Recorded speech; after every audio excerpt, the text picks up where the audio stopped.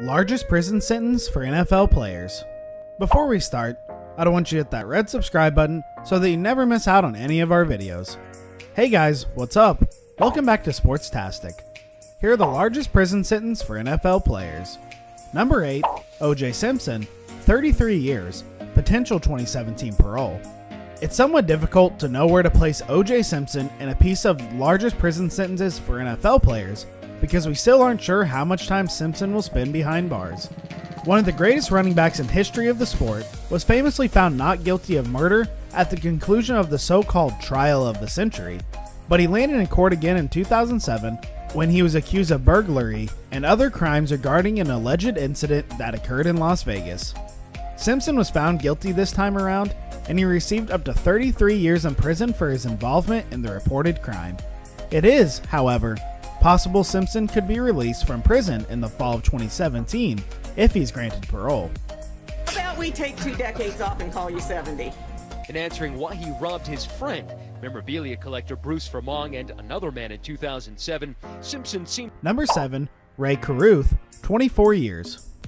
Ray Caruth was serving as a talented wide receiver for the Carolina Panthers when Sharika Adams, a woman he reportedly dated, was shot to death in November 1999.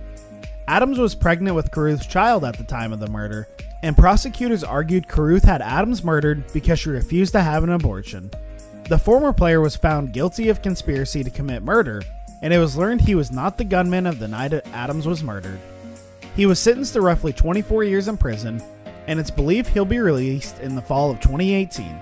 Scott Fowler of the Charlotte News and Observer reported in October 2016 that Adams' grandmother will take Caruth's son, who survived the shooting, to prison on the day the former player's release. Number 6, Darrell Henley, 42 years.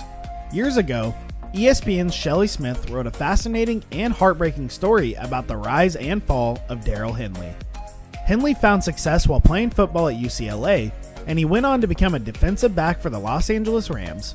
Roughly 6 years after he entered pro football in the 1989 NFL Draft, Henley received a prison sentence of 20 years after he was convicted on drug charges. The story doesn't end there, however, as Henley was later found guilty of attempting to have both the sentencing judge and a witness murdered. Henley, who turned 50 years old in October in 2016, is expected to remain in prison through the spring of 2031. As Smith explained, Henley will be 65 when he is eligible for parole. Number 5, Robert Rozier, 25 years to life. This may be the strangest story featured in this piece about prison sentences handed down to NFL players. Rozier never founded stardom while playing in the NFL, and he eventually joined up with Yahoo Ben Yahoo's Brotherhood movement. Rozier admitted to killing 7 individuals to please the black supremacist leader, but he was set free after serving roughly 10 years of his original sentence. Nearly 3 years after tasting freedom, the man, remembered more so as a cult killer than an NFL star, found himself in trouble again after he allegedly bounced checks. While such reported crimes are usually not worthy of lifetime prison sentences, his latest conviction came under California's third strike law for repeat offenders. Rozier received 25 years to life behind bars. Number 4, Eric Napowski, life without parole. Eric Napowski played linebacker during his few years in the NFL, but he was never established himself as a noteworthy starter capable of landing a serious contract before he was out of the league. In July 2011, roughly 22 years after he last played it down in the NFL, Napowski was found guilty of murdering a man named William McLaughlin all the way back in 1994. Per reports, Napowski had a relationship with McLaughlin's girlfriend at the time the shooting occurred, and it was suggested the two were looking to cash in on an insurance claim once McLaughlin passed away. Napowski did not receive the death penalty, even though it's believed he was responsible for pulling the trigger, but he was given a sentence of life in prison without parole. Number 3, Aaron Hernandez, life without parole. Aaron Hernandez was one of the best tight ends in the NFL while starting for the New England Patriots during the 2012 season. Nobody could have guessed at the time all that would take place over the next 5 years. Hernandez was arrested and charged with murder, among other crimes, in the shooting death of Odin Lloyd in 2013, and he was eventually found guilty of killing a man once thought to be his friend.